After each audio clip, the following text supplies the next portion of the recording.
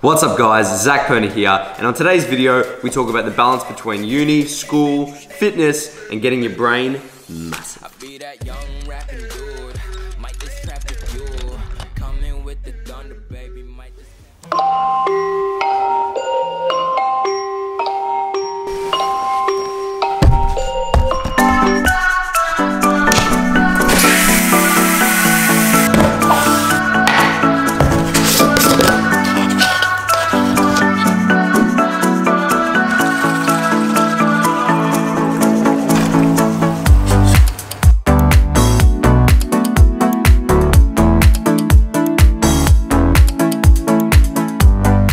Alright, so firstly, I don't need to wear glasses. These are Dad's. I just grabbed them for the effect and for that thumbnail. So, sorry for misleading, but had to be done. Let's just get started. So, lately I've been getting a lot of people ask me about how I fit in university and fitness, because I'm obviously at university, if you didn't know that, and school in general. So I think it's a good idea to make a video on the whole topic, because I know a lot of you guys are still at school. So, and you might be struggling with this, but it definitely can be done. So I want to tell you about what I did in high school, so basically how I went about it, and what I'm doing now. So we'll start with high school. I started training at about 16. So I was in what, year 9, year 10, around that point? So yeah, I think it was 15, so I was in year 9. So I started training in year 9, and at that point school was pretty easy, wasn't too hard. So training was fine. I used to train after school every day and took some weekends off, but otherwise I just trained every day. And then I would prep my meals always. So I started cooking when I was about 15 or 16. Mum refused to prep my meals because I was like, hey Mum, can you make me chicken and rice 4 times a day? She was like, no. I'm not a slave, do it yourself. So it's probably a good thing, because then I just learned how to cook. So I was cooking all my own food. So that's the number 1 tip, guys, is learn to cook your own food. Don't get your mum to do it, because that is just a pain in the ass for her. Okay, so do it yourself, and think of school as actually a perfect bodybuilder's diet. I mean, you're getting up, you have brekkie, you have recess, that's another meal, you have lunch, you have another meal before, like up when school finishes, and then you go to gym, have a post-workout meal, maybe have some before bed. It's like a perfect meal plan. When you get into work, you might not be able to eat, 2 times during the day, and then when you finish, it's like you're only restricted to 3 meals a day. So, take advantage of the fact that you can have these meal times. It's awesome. So anyway, so that was fine for me. When I started to get into year 11 and 12, when I was doing my VCE, which is, I don't know where you guys are from and what that's equivalent to, but that's basically the be all and end all of high school. So the exams and everything like that, and it's where subjects get pretty serious. So I was taking my school serious. I was aiming to get into the best university in Australia. So I was I don't know what I wanted to do, but I was pretty driven on doing well. So anyway, so school was starting to get serious, and I was struggling with time management, because I would train in the afternoons, and I would train for 2.5 hours, get home, have dinner, and by the time I was ready to sit down, it was like 9 o'clock, 9:30, and I hadn't done any work yet. And I was thinking, all right, this is kind of a bad habit to get into, and if I keep doing this, it's gonna suck. So something had to change. So me and my mates who I train with, I was like, what do you guys think about doing morning sessions? And they were like, oh yeah. So at this point I was 17, because I was in year 11, and I was living in a caravan as well, because we were building this house, and Mum and Dad had the pool house, and me and my brother had to sleep in a caravan on the side. So I was living in a caravan, and it was fine, like I didn't mind it. And what we'd do is I'd get up at 5:30 every morning and go down to the pool house, sort all my stuff out, pack my food for the day, pack my clothes, cook brekkie, and then get Mum or Dad to drive me to the gym. So props to them for driving me to the gym, because that was very early, and I know that it sucked, but it became a part of my routine. So every day I'd get up early, train first thing, and then go straight from there to school. And it was the best. So that was some of the best training. It was the first thing in the morning. You have nothing else to think about. You get out of bed, you have a meal, have a pre-workout or whatever you like, and then you smash the gym. And it is the best start to the day, guys. You're already in like 5th gear. I think Greg Plitt said that. You're already in 5th gear, but when everyone's starting their day. So 8 AM, you're buzzing and wired, and you've already done so much in a day. And you don't have anything else dragging you down by the end of it. Like some days you might know, it gets to 4 p.m. and you're pretty exhausted. Mentally, you're drained from the day, and you couldn't think of anything worse than to smash a session. You're not there, you know, you're thinking about other stuff. But first thing in the morning, you get up, you smash it, 100% you'll have a better session. You might, you know, need to get used to it after a couple of weeks, but I'm telling you, it is so effective. So anyway, so I was getting up in the morning, even on the those cold, winter rainy days. Sometimes it even rained in my bed in the caravan. It's pretty funny, but that's another story. And walking outside and then, you know, going to gym in the morning. So sometimes it was hard, but it was actually very efficient because I'd get home from school at about 4:30 and I'd have the whole night. And I could easily knock out a few hours of study, and I was on top of everything. And then you're in bed at 10 o'clock and you're feeling good. Every time my alarm went off at 5, I wouldn't snooze. I'd jump straight out of bed. I was pretty excited because I knew that, you know, it was the best part of the day was about to start. So that was a sick routine I was getting into. So year 12, same thing. I was often training in the mornings. Sometimes if I needed to change it up, I'd train at night just for a bit of a relief. But I was dieting through exams. When I was still in the caravan in year 12, through my exam period, and I was dieting. So now that I think about it, it's pretty stupid, but I was doing the cardio, no calories, crazy, because I was taking my training so seriously. Like I've showed you guys, some of my best photos was when I was, you know, during year 12. It was when I looked my best. So I was prioritizing pretty evenly, 50-50. Like I'd make sure I got enough study done that I knew that was to get me on track, and then everything else was gym. So I wouldn't deviate from my diet, I wouldn't deviate from my training. I didn't need a break from the gym. I don't understand when people say that, when they say I'm taking time off because of school. That just means you need to handle your shit better. It means you need to be on top of time more efficiently. Now with university, it's different, and I reckon better in a way because I've got more flexibility. So a lot of you guys are at uni and, you know, you might be struggling with your studies, and this is where you just need to be better at time management. So I'll tell you what I do. Firstly, when I choose my timetable, I make sure it's very efficient, and I'll make sure, like this semester I'm at uni 1 day a week. So for those of you who don't know, I'm studying commerce, so finance at the moment, and I'm at uni 1 to 2 days a week. That's mandatory, you gotta go. The rest is lectures online. So when I can do that, I'll do that because it saves me hours of driving. So I'll do hours of lectures online, which I'll, you know, either listen to when I'm driving, so you don't take in as much, but it saves me so much time, or I'll watch in bed at the end of the day. I really try to make sure there's no idle time there. So the lectures, I'll just, you know, get out of the way. I'll rock up to class when I have to, and, you know, that's 1 day a week. So it saves me all the driving time. I'm not wasting any time. When I'm at home, it really comes down to how effectively you manage your own time. So what I do is I like to write lists. I like to set goals and write a lot of lists, mainly for the day. So I write down usually the night before, I'll write down what I want to get done the next day. Everything, maybe 10 things. Cardio, gym, whatever it is. And school, every little task, I'll write it down. All my coaching stuff, everything. And then when I wake up, and then that'll give you an indication of how early you have to get up as well. So if I've got a lot to do, okay, that means I need more hours in the day tomorrow, so I get up early, I get up at 5 or whatever, and then as soon as you finish something, tick it off. Tick it off the list. I've got a whiteboard, I've got journals, and I just write everything down. Even this video, everything down. And you'll be surprised how much you can get done.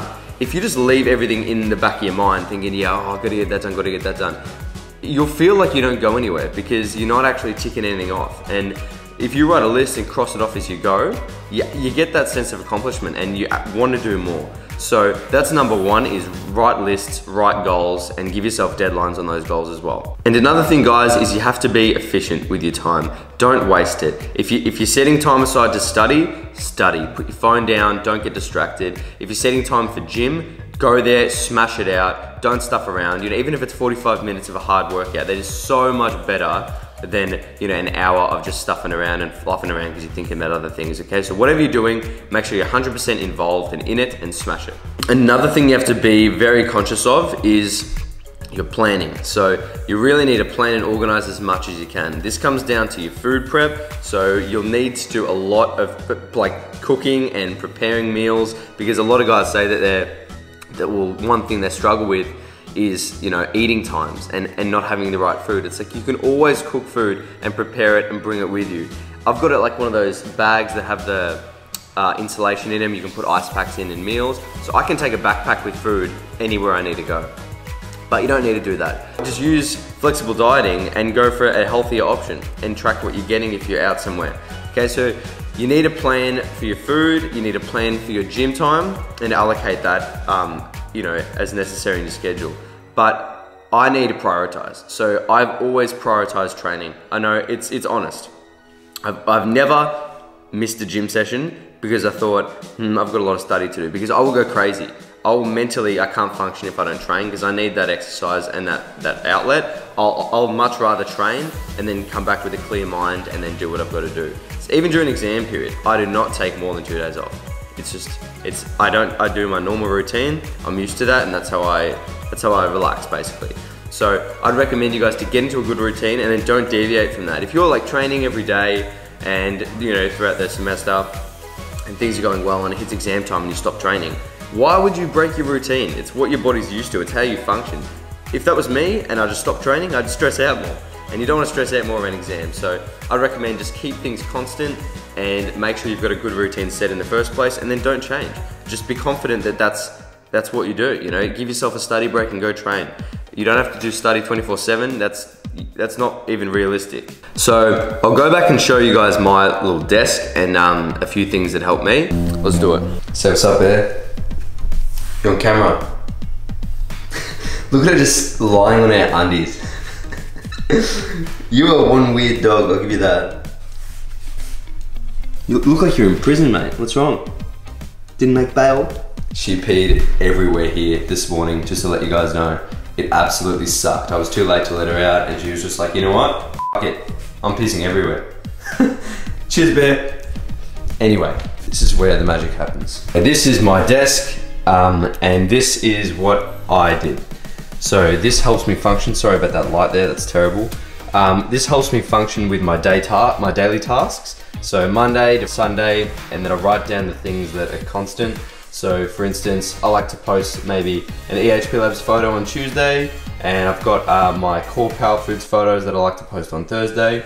And then down here, I don't know if you can see that, they're my lectures that are constant, so to make sure I can do them. Here, like I wrote this last night, that's for today. So that's a lot of uni work, and you know, down the bottom I wrote film with a question mark because I didn't know where I was going to, but today I thought yes. And then today I will already cross these off. So these were the plans that I did this morning, done. And again here, a goal, 40K subs by the 16th of the 8th. So that's just a little YouTube goal, but I often write down you know, short and long-term things as well. And even here, this is just a brainstorming, you know, if I need to write something down, but I don't know where to put it, then I'll write it there, so then I know that to get it done at some point. So again, I've got journals. So I actually got sent these the other day, because I said they look really cool. So I think, which is, yeah, so this is like that. Just lists, and I'll just tick them off as I go. Write little notes. And we've also got other ones too. So that's a little pocket one if I need to take it out with me. That's not a sponsor or anything, they just send it to me and I said I'll take it. It looks pretty cool, but it helps out. So whether you're, you know, visual, like with a whiteboard like me, that really helps, or you want to write it down, whatever's best for you. But I just find that if it's written down either on a board or on paper, you're much more likely to get it done, and then you can see what you've done, you see what you've got left to do, and you can plan your time around that. So if you're thinking you have no time, you have so much time. Set your alarm earlier, get up earlier, go to bed a little bit later. Find your most productive hours as well. So I reckon I work really well in the mornings. When nobody's bothering me, at 6 AM, I can get a lot of stuff done, and I'm much more efficient with my time. As opposed to 4 in the afternoon after I've just posted a photo on Instagram and I'm trying to reply to everybody as well as do some other stuff, and it just sucks. So, you know, I just find out when you work the best. That's at night, in the mornings, and really take advantage of that. So use that time wisely and plan that time as well. So book that in. So that's about all I've got to say on that note, guys. I hope I didn't just ramble for 10 minutes. It's really hard to articulate how I do the things that I do because I just take it as a given. It's just it's how my brain works. But I hope that you guys can get some value out of that and, you know, take maybe one thing away from this video. Other than, you know, Zac doesn't wear glasses, he just does it for the photo. If you take that away, I guess that's fine. Actually, before I forget, I'm gonna do a massive fam giveaway right now because, you know, there were some funny comments and I didn't do one for my Krispy Kreme, so I'll do one now. Let's go do that. Alrighty, so this week's massive fam giveaway goes to 123 some cool kid who said, stopped porn for this, ... worth it, hashtag massive fam. That was damn hilarious. Message me your details, mate, and I will send you out a pack. For those who don't know, I just send out a bunch of samples and a personalized message. You know, it's not much, but it is something. I also want to give out another massive fam giveaway to BootyLord300, who got the top comment on my Krispy Kreme that said, should have skipped smashing the donuts and smashed the cashier girl, hashtag massive fam. That is pretty funny, considering the cashier girl is one of my friends. I know her from gym, so she helped organize the whole donut thing. So I'm sure she'd really appreciate reading these comments. There were some funny comments about her. So sorry, Annalise, I apologize for that. But BootyLord300, send me details because you deserve a massive fam giveaway. But that's it from me, guys. So I'm about to get some food now. I've got a posing class tonight, so I might take you guys with me. We'll see how we go. And we'll train some arms. So we'll catch you later.